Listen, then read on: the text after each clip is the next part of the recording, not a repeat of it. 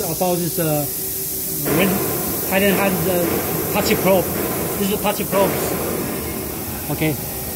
First of all, so you have made some setting for touch probes because the tool is very special.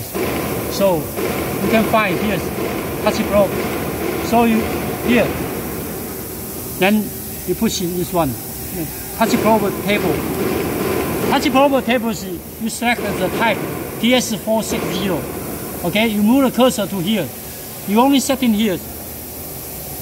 This one is the distance for the touch probes, the height.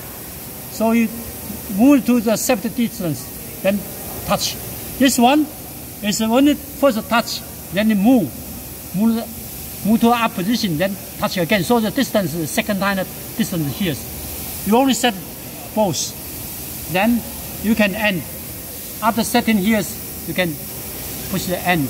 Okay, end. Then we go into the tool table. Okay, tool tables, because this UP660, so we have the 40 tools, only 40 tools. So for a safety reason, we move the table to move this tool to number 88. For example, you can move any place, but don't move to the magazine inside. If the operator want to move to magazine inside, it's okay. But for safety, we move to the outside. So now is the number 88, the tool number 88. So this one, you can set in here first. Okay, first of all, you have to move this one on, add it on. Then you give the name.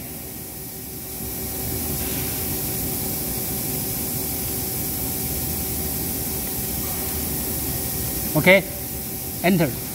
Now the name TS640. Then you move the cursor. The name, then you move cursor to the type. Okay, the type, you have the enter. Then you move enter. Then you push it going to. Okay, they have a lot of names. Then you move the cursor to here. Touch probe. Enter. Okay, this one is touch probe. Then you continue move this one. This one no need. All the controls is a need set this one, but a new control now is no need setting the PLC. It's automatic. You move to the setting the table.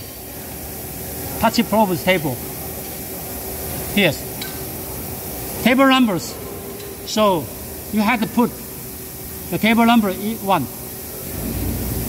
Okay. Then you can this one off. And this table numbers is here. 1. Number 1. So you set the table numbers is this one. Okay.